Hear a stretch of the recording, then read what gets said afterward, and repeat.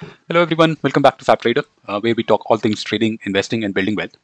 Today's video is something that's been in popular demand from many of you in the community, especially those of you who are just starting in algo trading or learning Python.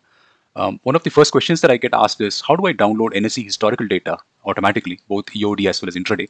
By intraday, I mean the 1 minute, 5 minute, 15, 30, 60 minutes type of data for stocks, futures, and option symbols. For most experienced algo traders, they get this data directly from their broker APIs. However, for people who are starting new and don't have a broker API setup, they need this type of utility.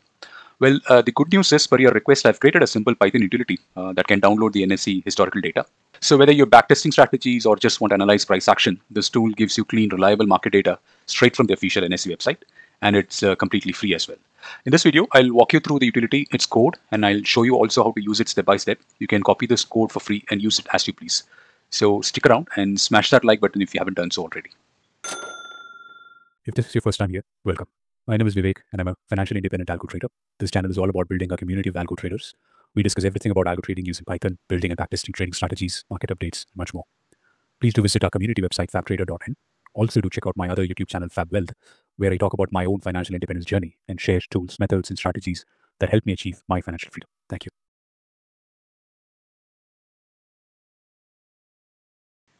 A few days back, I'd written this blog article. I also did a video on this where I had created an NSE utility in Python, using which I think you can do a bunch of activities like, for example, tracking live price. You can download Bhavcopies. You can extract corporate auctions, corporate announcements.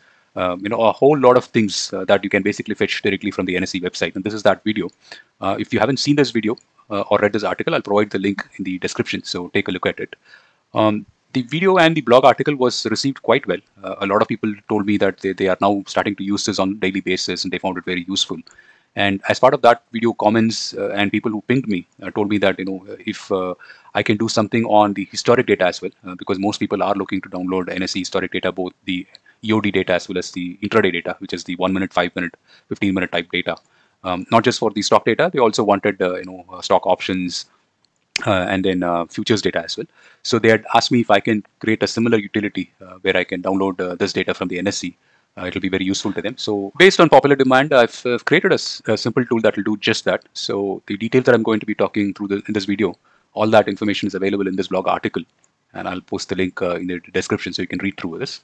And then what this tool would do is basically, just as you guys asked, it'll get historical data, not just for the underlying and the indices, but also for the futures and options data for those stocks and indices. The article gives you a very detailed step-by-step process on how to install this and how to use this, and this is the entire code.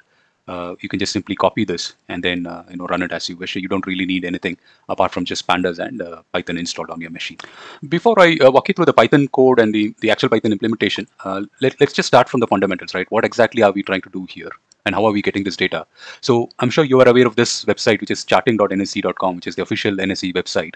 And then this basically has charts for all the instruments that are in question. All that the Python program that we are trying to do is trying to extract data from this chart. And that's where you're getting your EOD data and all the intraday data, right? At a very high level, this is exactly what that Python code is doing.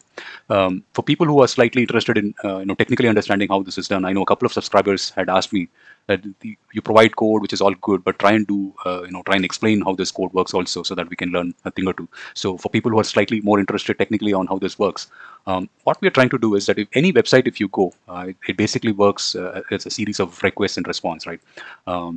So if you press F12 from any web screen that you're currently in, you would see something like this. And then when you go into network, this is where you see how this particular client, which is your browser, is talking to the server, which in this case is the NSE server, right? How these two items basically talk to each other can be seen from this window. So at a high level, how this works is, the browser or the client basically sends a web request to the server in a specific format that the server can understand. And then when the server gets that request, it basically responds back with the actual data. So in this case, if you really see, these are the server requests that are going out to the server from this particular web browser. And it is sending the data in this particular format where it is telling the server as to which specific script code, or the script code in this case, Nifty, 26,000, as everybody knows, this is the script code for Nifty. And then what time frame the data is required. In this case, the interval is 1 minute. As you can see here, the time interval is 1. So it specifically sends this information in a JSON format that the server can understand, and the server basically serves that page with the data that is required, right? So in the Python program, what we're trying to do is just emulate as if a real user is trying to, request NSE for data, right? In this case, there is no real web browser or anything involved, but we're using Python program to basically emulate as if a user is trying to get this request done through a web browser. And that's exactly how we are trying to send that request, and we get that data back from the server, and we trap that data, and that's how we get our historical data. If you haven't joined our Telegram group, please do so. I share market insights, algo trading tips, and new video notifications, and this way you can stay up to date with our community news and events. Now, with that background, now let's look at the Python implementation. Maybe if you look at the code, it'll make a lot more sense now. So this is the code. Right now, from a intraday perspective, these are all the timelines, the time frames that it kind of supports, which is 1 minute, 3 minute, 5 minute, 10 minutes, 15, 30 minutes, and 1 hour, which is 60 minutes. The daily, 1 week, and 1 month. So this is all the data that you can basically extract for any stock, any indices, including futures or option symbols, even stock options including, right? So that's what this does. The way it is implemented is we basically have created a class where the key functionality is basically already coded in. This is the class. For people who are not familiar with class is one of the most powerful data structures within Python. If you're familiar with object-oriented programming, I'm sure you've heard of class. If I want to give you a very crass example on what this really means, assume that you're building plastic dolls or silicone dolls, right? To build a doll like that, what you first do is you create a mold first, right? The mold is basically the class here. And then once the mold is ready, you can create as many dolls as you want using that mold. And these dolls are basically the objects that you're creating based out of the class that you're creating, right? So the class becomes the mold and your dolls becomes the object. In this case, we're creating a class called the NSE master data. And like I mentioned, what this is trying to do is that it's basically trying to access these URLs and then emulating as if a user is sending the request to the NSE web servers. And then the server responds with the actual data that we want, which is this data. And then once the data comes through, we're basically extracting the data that we want, convert that into a pandas data frame, and we download it and use it the way we want it. Hope that kind of makes sense, and I hope I'm not confusing you. But let's just move on to how this code really works. So at the start, I told you about the NSE master data being the class, and then you create an instant called NSE. This is where this becomes the mold, and NSE becomes the doll that you're creating. So the NSE is the object or the instance that you're creating based on the mold, which is the class, right? So in this case, NSE comes to life here as an object. First thing is, before we even download anything, we'll have to download the entire NSE symbol master, which is both including the NSE as well as the NFO. This step is very important. You'll have to run it every time. This all it does is basically downloads the entire symbol master for NSE and NFO and creates a cross-reference file. And then for downloading any data, of course, you need the start date and end date. In this case, I'm just taking, just for testing purposes, 6 days. So end date is today, and my start date is 6 days prior to the end date, which is basically the 6-day window is what I'm considering. So feel free to change this number to whatever time frame that you want, and accordingly, the data will be downloaded. Before we download the historic data, there is one additional utility that I've created here, which can be of a bit of use. Not all of us know the entire, the symbol list and its names by heart. So this is basically a simple search facility. So you can give even the entire full name of this symbol or partially whatever you know, and then you can tell which exchange that you're basically looking at. And then when you try to run this, it'll give you the entire list of the symbol code from NSE. In this case, I've given Nifty Bank, and there is only one symbol there within NSE, which is this Nifty Bank, which is again very clear, very familiar. 26009 is the Bank Nifty's symbol. So it basically searches and gives you the details along with the script code. Similarly, you can do a search on NFO, the FNO symbols as well. So in this case, I've given the partial Bank Nifty 25th April, but I want to extract all symbols that kind of roughly match this wildcard. So when I run this gives me the entire list of all the the futures as well as the option symbols for Bank Nifty. So using this, you can basically zero in, copy, and then run historic download on any specific code that you want. Now that you understand how the symbol search utility works, let's get to the meat of the video, which is how to actually download the historic data, right? So I've given sample snippet for every type here, and then I've just printed the first 2 rows so that you get to see the actual output also. I've run this already. So let's quickly take a look at what are the things that we can do. Here in this case, I'm basically downloading the EOD data for Nifty.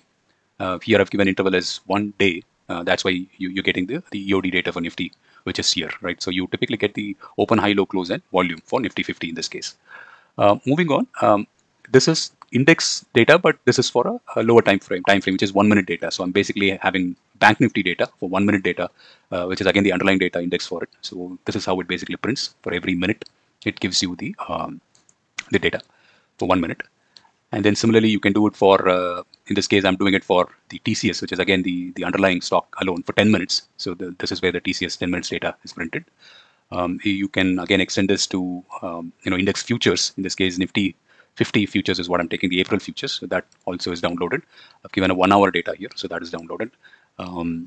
And then if you want the stock futures, again, you can give the stock name and then the future symbol that you want. And in this case, Reliance data is printed. I've asked for 1 hour data, and 1 hour data is what we get here. Similarly, if you go for index options, given Bank Nifty index options, the 50,000 PE, and that's downloaded for 5 minutes. And then if you also want the stock options, that is also available. In this case, the TCS stock options for 3000 CE, and that is also available here. So I've given a flavor of each of the functionalities or the symbol types that you can download, so that you can run it and then try it out for yourself. There are a couple of items that I would like to remind you. Number one is NSE. The data is not very clean. I mean, in the sense that for example, if sometimes what happens is instead of 9:15, it gives you dates timestamps as 9:14, 59 seconds, right? I've done my best to clean up all of that to ensure that you get a proper timestamp just the way you usually get it on TradingView. So I've done most of the cleanup using I've tampered with the code a little bit and then cleaned up all of that issues for you.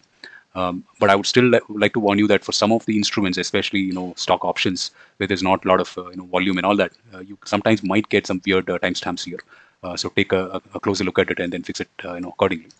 The second aspect is for majority of the stock options, when you run it, it will give you an empty one.